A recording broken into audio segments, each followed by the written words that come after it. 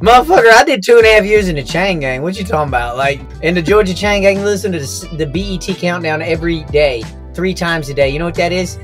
That's the same 10 songs in a slightly different order. Loud, blasted through concrete walls. Fucking just mindless, dude. Like, and it's a psychological experiment.